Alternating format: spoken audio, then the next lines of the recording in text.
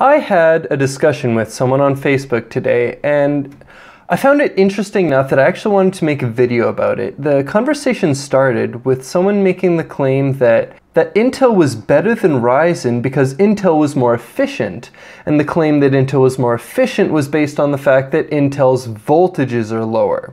I'm not sure how you can think that lower voltages means better efficiency. I mean, it's part of the component, and low voltages can contribute to better efficiency, but low voltages alone doesn't mean better efficiency. But during the discussion, I realized that it might not be really common knowledge what exactly these components of electricity mean and how they're relevant to electronics.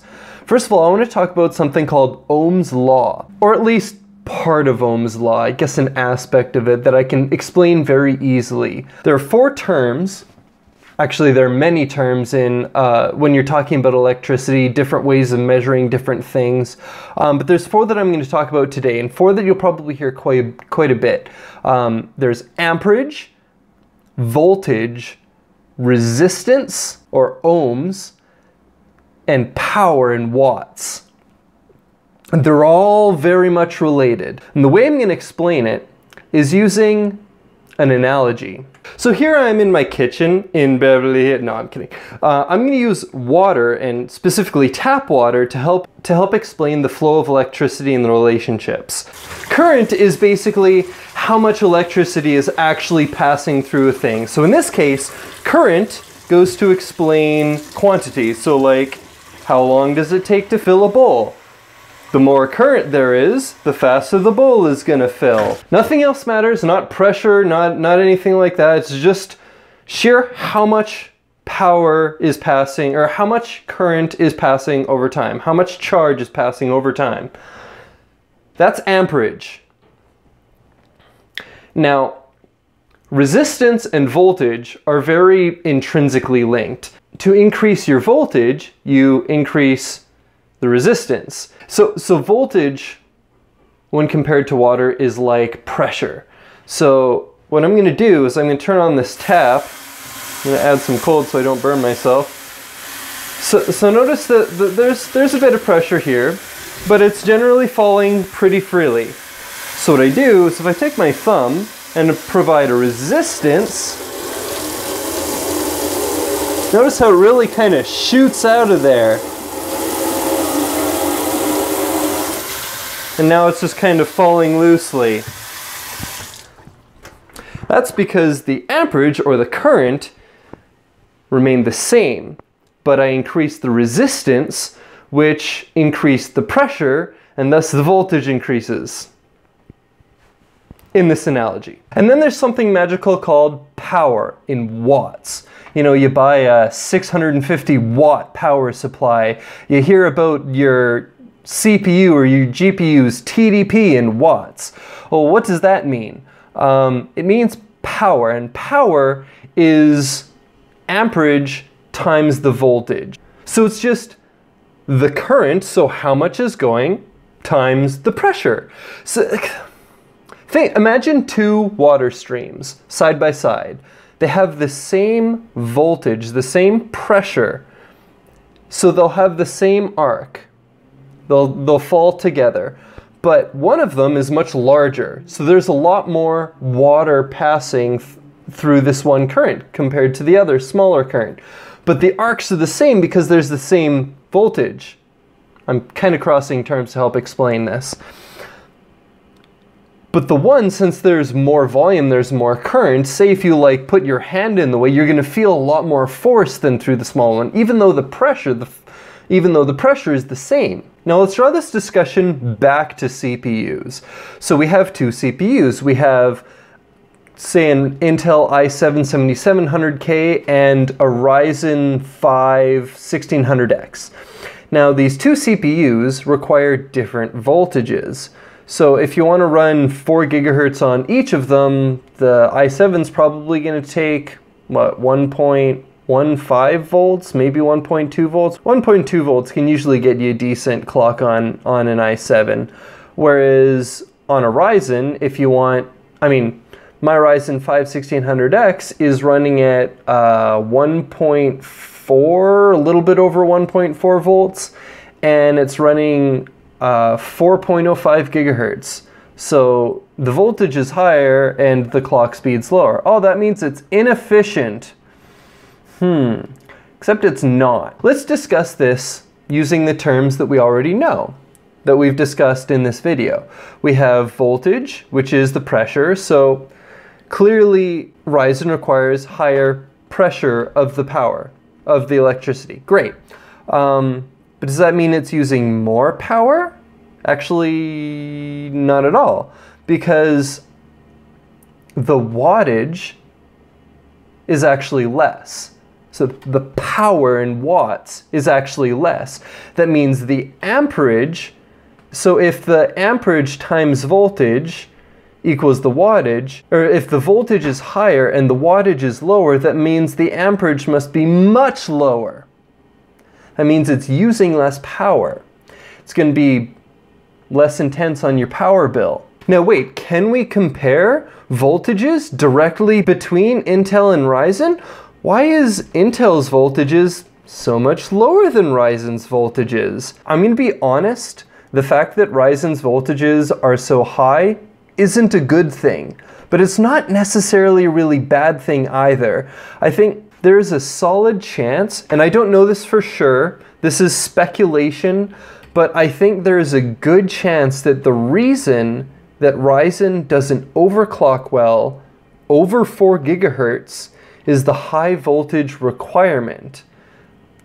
I predict that in future iterations of the Zen architecture, the voltage requirement is going to be iterated down. And once that voltage requirement is iterated down, then there's going to be a lot more overclocking headroom. But wait, you just said that power efficiency is in the wattage, which is more related to the amperage and not the voltage. So why do you want lower voltages? Also, if Ryzen's power is already lower than Intel's, what's the problem? The problem is why Ryzen's power is lower than Intel's. And Ryzen's power is lower than Intel's because the amperage is far lower. It's actually true that naturally, in its natural state, Ryzen should be less efficient than Intel's chips. But that's not true, and why is that not true? See, there's something called AMD Sense MI, which has a bunch of different aspects. One of those aspects includes a pile of sensors all around the Ryzen chip that will naturally detect what parts of the chip aren't being used and underclock those in a far more advanced way than Intel does. Even though there are far more transistors on a Ryzen chip and a higher voltage across those transistors, in fact, without this technology, if you apply a full voltage across an entire active Ryzen chip, it should be, in fact, far more power consuming than the equivalent Intel chip. However, AMD's intelligent technology to dynamically reduce the clock speeds and operation of the dormant parts of the chip are what drastically reduce the amperage draw. So there's less parts of the chip using power at any given time, thus it needs less current to operate. This means in extreme levels, this chip is able to operate with less current than its Intel counterpart. And it's the far lower current that causes the lower power. Without this ability for the Ryzen chip to dynamically underclock the parts of the CPU that aren't being used at the moment, it would be far more power consuming and much hotter than its Intel counterpart. It would be almost like Bulldozer all over again. This was a very good move on AMD's part to implement, and it's very much a saving grace for them. In the future, I believe that AMD will put work into bringing down that voltage requirement. And as AMD brings down that voltage requirement over iterations of the architecture, then the overclockability is going to increase drastically. Now let's extend this discussion over into Threadripper and the new exciting i9 that just came out. What does it mean? In fact, I'm very excited to find out what performs better between AMD's Ryzen Threadripper and the Intel i9 7980XE. Geez, these names are getting convoluted. Anyway, there's two very different CPUs, one with 16 cores and one with 18 cores. So Intel has the advantage of core count. They also have the advantage of IPC because now we're on to Skylake. While Ryzen had the advantage in IPC, instructions per clock, so how much work it did per cycle, per chip, compared to Broadwell, Ryzen was performing slightly better, but compared to Skylake, the new thing, actually kind of an old thing, but new on the Enthusiast platform, Skylake is slightly faster per core, per clock.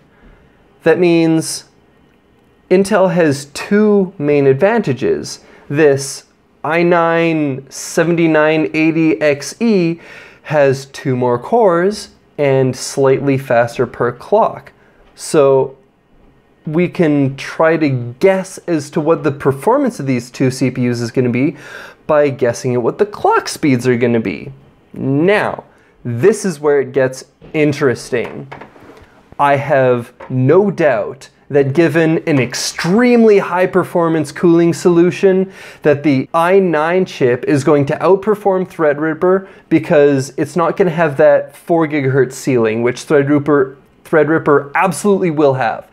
Nobody is going to get a Threadripper to hit 4.2 GHz on water. That's not going to happen. I would be surprised to see Threadripper hit 4.5 GHz on liquid nitrogen, but we'll see. I'm sure they'll try. They'll try to overclock it. We'll see what it gets to. I could be proven wrong, but certainly in an everyday build, it's not going to be over 4.1 GHz. It's not happening. Whereas Intel, those 18 cores might be. So if those 18 cores under extremely ideal conditions might be able to hit 4.5 GHz. That's what I've known the 6950X to hit, is 4.5 GHz under ideal liquid cooling solutions. The thing is, under most conditions that those CPUs are going to be in, that Threadripper is going to more easily hit that 4 GHz because of its ability to reduce its power consumption and thus heat output, because there's amperage and voltage. Those two together make power, and power, as you increase power, you increase your heat output. So my theory, as it stands, I think most Threadripper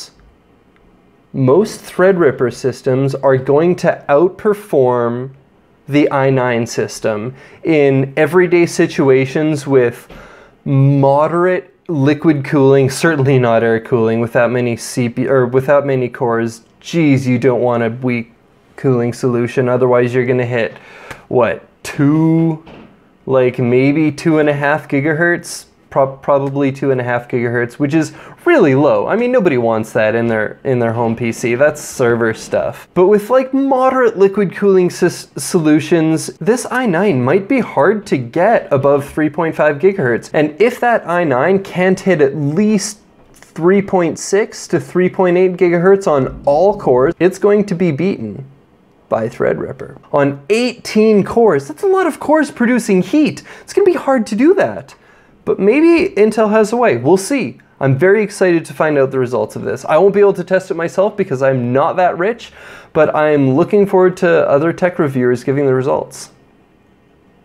Anyway, thanks for watching. I'm sorry I haven't been making videos lately. I've just been not super feeling great, not feeling up to it, been busy with other things, combination of things, excuses. Anyway, thanks for watching, thanks for joining. I'll try to have more videos up more frequently, try to keep posting content for you guys. And please let me know your thoughts down below.